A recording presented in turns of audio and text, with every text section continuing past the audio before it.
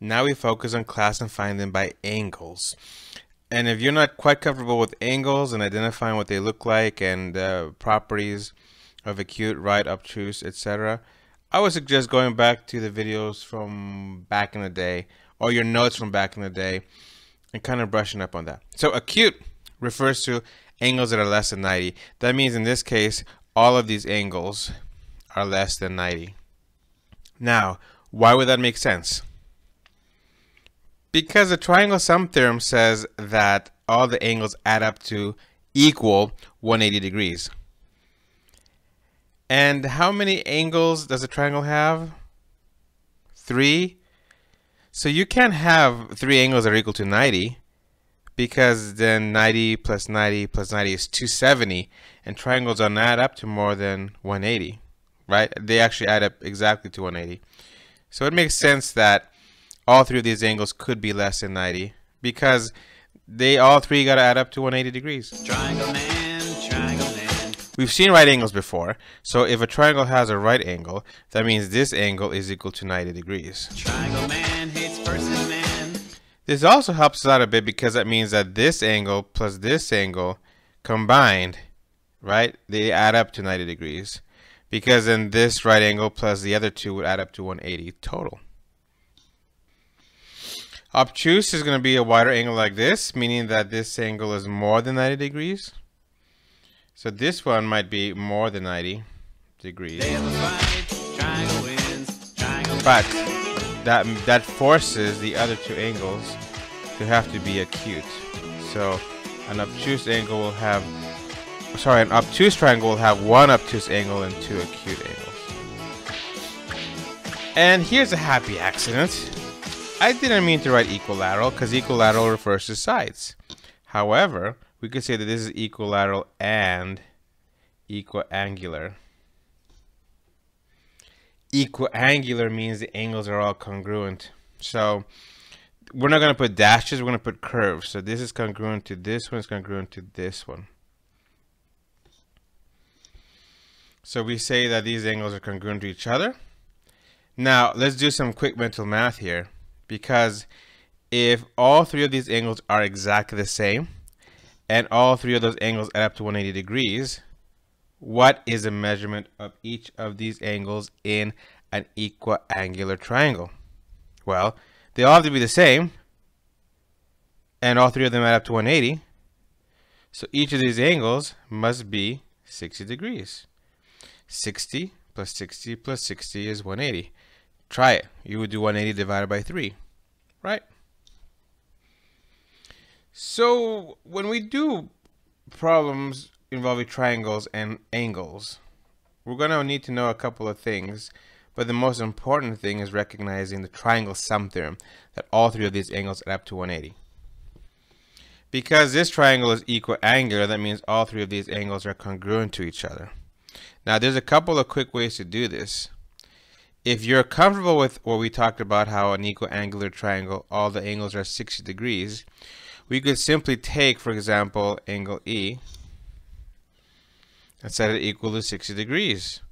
And then divide, solve for x, and I get x equals 10.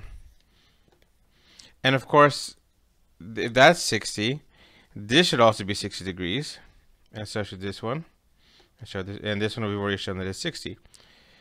Now, of course, if you want to do this, you could, right? You could, if you're not sure about it, plug the 10 in here. 7 times 10 is 70, minus 10 is 60. What if I plug the 10 in here instead? 5 times 10 is 50, plus 10 is 60. So we proved it. If you're not comfortable with that, well, you could just take one of these angles and one of the other angles and set them equal to each other if you want to do some math. And then you go ahead and solve for x.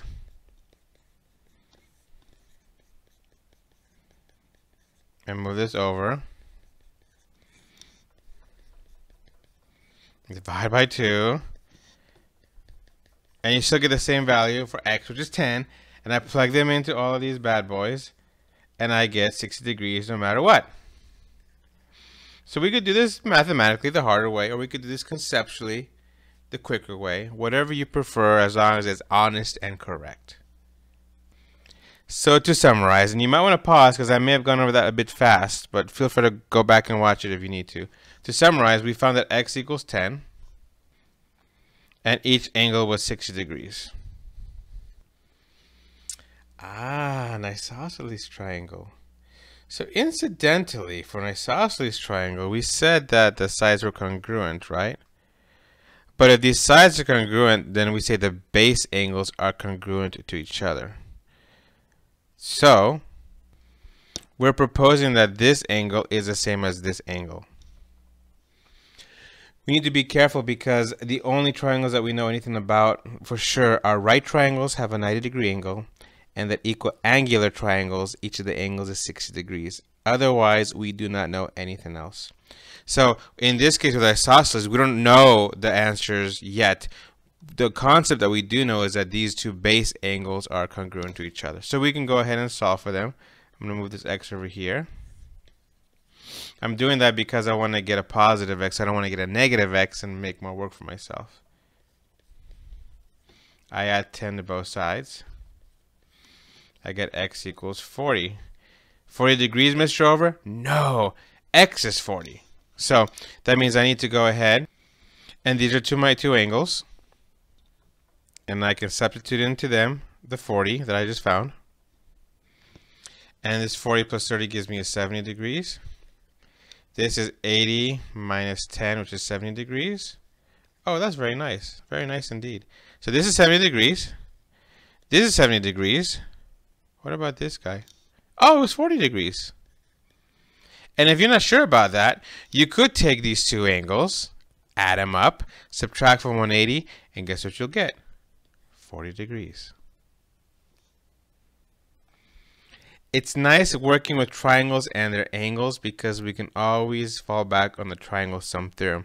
As you progress in this class and you move on to Algebra 2, trigonometry, the triangle sum theorem is still going to be very important. Even in calculus, it's very important. For your summary, if a triangle is not isosceles or equiangular, how can the triangle sum theorem be used